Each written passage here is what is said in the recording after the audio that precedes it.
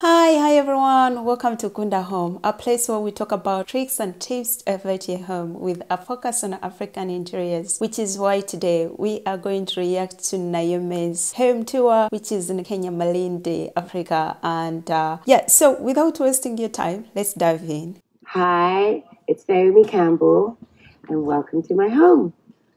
Follow me.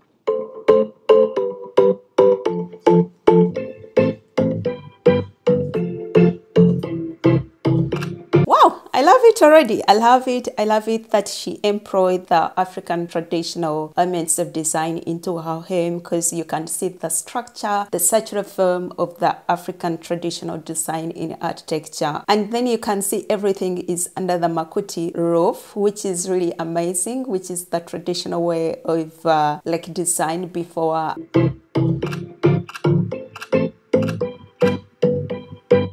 So we are in Malindi, Kenya. I came to Malindi in 1994 for the very first time, and then fell in love with Malindi in 1999. Everything is under a makuti roof, so everything is open. So we will call this area the living room. And so what we do here is mostly we gather here before dinner, and we just talk, and we also gather here after dinner. Most of the furniture is workmanship that's been done here in Kenya. I love her living space more so that she used local artisans, which is amazing. I do appreciate this about her space. Wood, it's something that is used mostly in African interiors. So if you check her coffee table, it's made of wood, and mostly in African interiors, wood is used mostly. We call that a luxury piece. Also done here in Kenya. This is a chandelier that we got in 2000. It has that Moroccan Egyptian vibe. And we have to give props to the two ladies, which is Carol Beckwith and Angela Fisher, who has been championing Africa and Kenya for so long. So these two ladies, for me, are my heroes of the whole region, because they've just done and always loved and just shown the beauty of Kenya. I love that she has tags on every piece where she got it, the people that inspire her. That's admirable. I love the way she's mishmashing all the styles from different places. Africa is really, it's a continent with 54 countries. Different groups of people have their own style of design. So you can see the chandeliers, they're from Morocco, which is amazing. Some people don't know Morocco actually is in Africa. I guess, well, that's okay. Always loved and just shown the beauty of Kenya. This is one of 4 pools. This is the coldest pool in the house. It's because it can get very hot here. So this is the cold pool. We put dinner tables here. Depending on how many people, we can have 3 or 4 different tables, but this is usually one big oval table here. And at night time, it's all set up with lanterns. It's all candlelight. It's very sweet. Oh, her space looks so romantic. Look at the candles. Look at the setup, the lighting. You guys, lighting can either make a space or break a space. Here is that you're really living outside. You know, even if you're covered, it's still open. You know what I mean? You still get the natural air and the breeze, and just part of the whole landscape, green. And I feel like this is what people want right now, is just to be outside all the time. And beautiful climate, of course. This used to be one of my rooms. Do you want to see? I love this room. It's got a great energy. Oh, the ceilings, it's all gotten wooden beams. That's what we wanted, because it's just, I think wood is so grounding. I love the wood that goes around. I just love this room. It's just chilled. We have air conditioning. I don't personally sleep in air conditioning. I don't like it. It gives wrinkles, I believe. So we have these nets. And I love this old-fashioned net. I love it. I always love when I go to hotels and they have it. Of course we have mosquitoes here. We want you to feel where you are. I wouldn't want to have a place that's like takes away from the feeling. We have the best of both, because we're on the beach, we have it a little more modern, but here it is authentic Kenyan African art, artifacts. The thing about African interiors, East African interiors, if you watched my first video I put on this channel about a home tour, you do remember the ceiling, how the beams were laid. I really appreciate the fact that she really did her research when she was really building this space, and yeah, I'm loving it. So I'm going to take you upstairs. So So upstairs is like just a chill area. So you can have a lot of people staying with you and you just never feel like it is because everyone just does their own thing and has their own little corners that they like. I used to love to come up here to read. So this is our gaming area. We used to play cards up here a lot too. Again, we have a lot of this African textiles and artifactures, which I love all this stuff. Love. Here I love to come. Sometimes I would do yoga here because I just like overlooking property. It's quite sunny here. Shall we go down?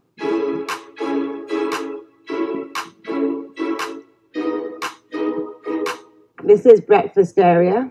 Buffet comes here and everyone just eats. This area has always been a buffet area. Once again, we're under a Makuti roof. This table is also done here. It's one piece. This is a table when we do like buffet lunch. Everything's laid out on this table and everyone just comes and eats. This is our local artist, Armando Tanzini, who I would... Okay, before I talk about even the art, thank you, Naomi, for shouting out this other person that did the art. I love the entry art, the map of Africa. It's a statement piece. This is her focal point, where she creates the focal point to take someone's attention once they're in this space. It's big enough to really captivate someone's attention. I think that's beautiful. Armando Tanzini, who I would love for you to meet. But what I love about Armando is he also has a school where he teaches the local artists and mentors them, and I love that. I don't know, people have such like wrong perception of Africa. It's a beautiful place. This is definitely my go-to place of like chilling, relaxing, like completely shutting down. This is the place where I shut down. Kenya is just like a natural gem. It has the safari, it has the bush, it has the coast, it has the dunes. It has all the elements. And people don't realize that. Yes, one of the things I love about East Africa, by the way, is the weather. And most people actually are mistaken that it's always hot. Not really, it's chill, because sometimes it's windy, cool, it's amazing. I love the weather. One of my favorite places actually to travel to is Zanzibar. It's my travel destination. This is the main pool area where everyone gets sun. I wouldn't say this is a jacuzzi because you don't want heat in Kenya, but this is kind of like just a smaller pool with a little fountain, and you can just sit and chill and have a mocktail in my case and relax. Okay, here we go. So this is another area, we call it new houses, which has 4 rooms each and a kitchenette. What I love about Kenya is you've got bougainvilleas growing wild everywhere, and I love bougainvilleas. Come on in. Each room has its own little twist. None of the rooms are identically the same. Basically, it's just nice. Everyone has their own area. They can do what they want. Okay, let's talk about her room. You can see the setup of her room. She used a symmetry, I think, in this room, and it's also amazing. I'm loving it. Even the choice of her colors, she chose the warm tones, which are inviting, and the fact that she's really, I think she doesn't stay in Kenya, so she really designed this place that when she's not around, I think she could book it out to clients who want to come. So it's very, very inviting, like when you're setting up your place to give it that warmth, to make it more inviting. And despite that, of course, there is so much white used, but the warm undertones are coming, like they're shining, which is great. It can be very independent here. You can be together and then you can have your alone time and nobody bothers anyone. That's what I like about it. I love these. I just love these. These are my favorites. My favorites. The first time I heard about Kenya was from my mother's elder sister, my Auntie June. And then the second time I heard about Kenya was from Lauren Hutton, who always said to me when she would go to Kenya to revitalize after working. I mean, Lauren Hutton, legendary. She always said I would come back with a real smile. And I remember the first time I was coming to Kenya and I said to Lauren, I'm going to Kenya. She said to me, look at your smile when you get back from Kenya. You're going to have a real smile. And I so understood what she meant. She's 100% right. That's the difference between people who go to Africa and they have all their gadgets of cameras to take pictures of people, reducing them to this one story, poverty. It's so annoying, by the way, but they forget how people are welcoming, how people are friendly. In any other place that I've been to, I think Africa is the most friendly place that you could ever be. When she's talking about the genuine smiles, they smile genuinely and they mean it. It's not like the smiles we give here. It's just like you go back to the switch mode you're in before you meet a person. Thank you for that. Thank you. 100% right. Taking you to the spa. We like Henry Chanot's spas and techniques. So Flavio's friends with Henry Chanot, so he thought it would be great to have Henry Chanot put in a little spa in the house. So her entry, you can see East Africa, it's known for its wrong hand cows. The entry, the design in you see the door handles, they're made from the cow horns, which is amazing. Throughout her space, you've seen the use of art, like to really tell a story, which is the African story she's telling in this place. And I think I love it. So this is the spa. This is the room where we do one of the Chanot techniques. This is hydrotherapy. You're getting like the bath for like 30 minutes. And then after they wrap you with mud, they cover you with mud and they sink you in this one.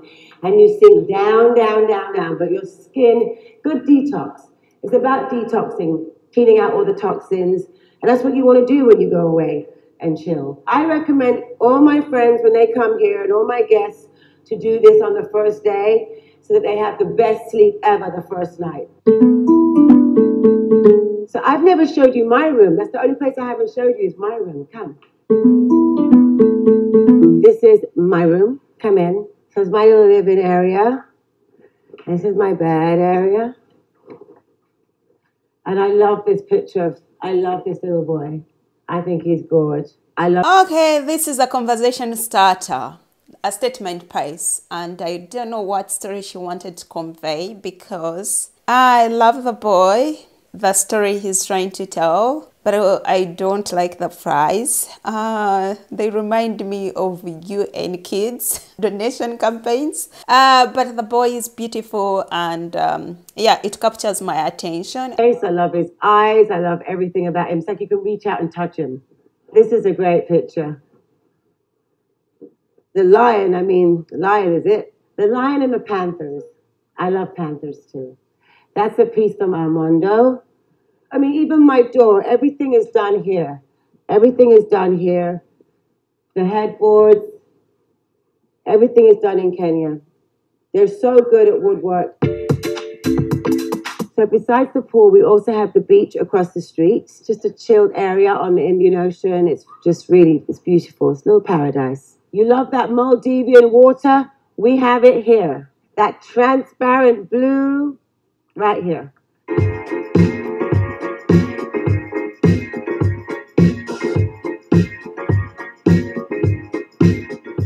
So we are back to where we started. So, fun fact, lions came from East Africa and then they moved to other parts of the world, which is why I caught a lion, by the way, in my space to identify my identity as an East African, incorporating that African statement into my home. So, if you've watched until this far, thank you so much. And if you haven't liked the video, please do. I guess I'll see you in my next video. Bye-bye for now.